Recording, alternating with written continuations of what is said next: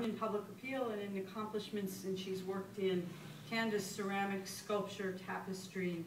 Her images have appeared on everything from Radio City Music Hall covers to ad commissions for Coca-Cola and for Bloomingdale. So this is an artist who covers a lot of territory here. I would like to ask her to come up and say a few words about her experience working on this collection.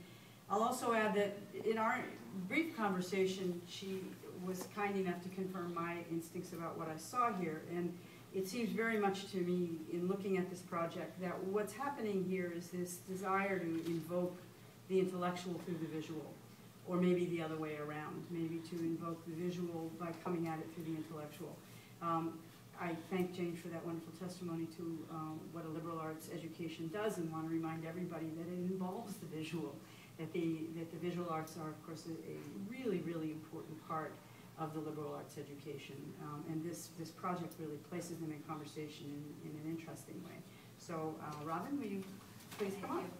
Thanks very much. I don't think I can reach the mic either, so I will be here. I just want to make a comment about the school motto, which is for God and for truth. And it seems to me that the very essence of the paintings surrounding you basically embody those themes. They're all seekers of truth. Each one of these individuals who walked across this planet at different times in history were seekers.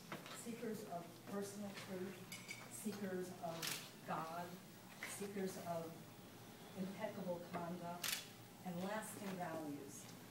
So, to your school motto, I think we're really very much in sync. A little story about Dick, just to get back at you. When I started this project with Dick, Dick approached me and asked me if I would paint God. And I said, "Are you kidding, Dick? You want me to paint God?" I was trying to think, why would someone want me to paint God? What would I accomplish for you and your internal needs? There's something about art that carries in it a transcendental quality that at its very best takes you out of the mundane and lifts you to a place that is beyond even your conscious intellectual thinking. It takes you to another world. So I think when people look at art, they really are, in a way, looking for God or looking for some experience that is going to lift them or shock their minds or shock their eyes. And I think that is a very interesting quality. So I don't know, I was never able to paint God because I don't presume to know God in a visual sense. But I think the compilation of this whole cast of characters really sums up truth and God. And I thank you for your school motto. I've been an artist my whole life. I really have been privileged to wake up every day and paint and invent imagery from my own mind. And I've been very lucky to reach a public that was able to appreciate it. I was hoping to see some students here today so I could say to you how important it is to find your own core competency in life, what you have been endowed with. What are your talents and your gifts? What is something that you can actually leave as a legacy on this earth that is a meaningful legacy? Because each one of these people is going to have their wisdom in our minds, in our hearts for posterity. So, I'm going to lose my thought, of course, as I always do, but anyway, it's a search for yourselves in many ways to look at a painting and see what it is you're feeling within yourself. It is informative to look at history and realize, my God, this is a timeline of history. From Moses to Oprah, who may not be a great mind, but has certainly brought tremendous wisdom to the masses in her own way and is a true conduit of knowledge. So my goal is not only to paint pretty pictures, which might delight your eyes, but this particular project is purposeful in that it is teaching, it's elevating us in our values and our hope it inspires you and impacts you in some way. If anybody has any questions?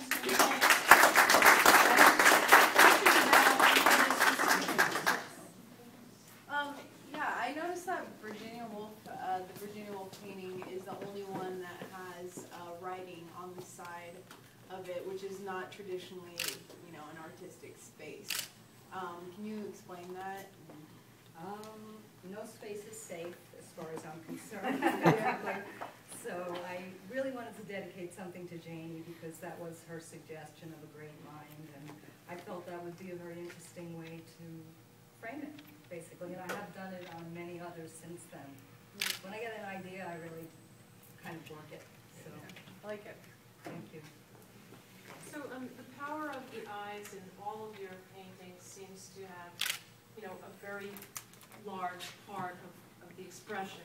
I mean, they rivet you, they center your vision, and most of them have two eyes, and some of them have one eye. And Shakespeare, in particular, has only one eye, and he's not in profile. I mean, Virginia Woolf is in profile, and therefore she has one eye. And I'm trying to understand, you know, I'm trying to understand the eyes and how you decide whose eyes are closer together, whose eyes are far apart, and who only has a cyclops eye. Well, that's a good question, which I tried to answer in my mind many times, but I was also, Shakespeare was a complete invention of my mind. But as I was studying actual photos or whatever visual references were available for these individuals, I decided, I think this face really needs two eyes. It's going to make the impact. So it was sort of an artistic decision, basically. But I did have specific instructions from Dick that I was not to pick up a paintbrush or paint anything until I researched these individuals. So until you really study a life, a face is only two eyes, a nose, and a mouth. When you learn about the life and what the person went through, it becomes an experience of humanity. My humanity saw their eyes, so maybe I was able to actually bring the eyes out. So it's the search for humanity, basically, that is what these eyes are all about. I hope I've answered the question. I always did one eye before this, but for Dick to... Yeah, other than Da Vinci and some people who painted for recreation or whatever, there's only one, you know, person you call visual artist in the collection. So who would you add, or in this exhibit, excuse me, as I don't. Who would I add to the Great Minds collection? As an artist. As an artist, well, Picasso I would do in a second because he is a true genius, a true mentor. How many eyes would he have? That's a good question. None, 20. Be the first one with three. What other artists? I don't know. I don't know what other artists. Leger? The collection is very much in progress. We're asking our viewers to say who they think is missing and who's important to you. Who do you have knowledge of that really has knowledge for perpetuity? So maybe you could answer that. Who's missing for you? Who is missing for any of you? Really, that's your question, because as you study the collection, and we're going to be adding to it, we'd love to hear. Galileo, Copernicus? Yes, well, we have Mozart. Beethoven would be incredible for me to paint because of his passion, and it would be a very, very, what shall I say, physical experience, basically, because of who he is as a human being. I think you should do Mick Jagger. Wow, okay, good, that's a good position. So, anybody else? Okay, thank you. Thank you so much. Okay, now I get to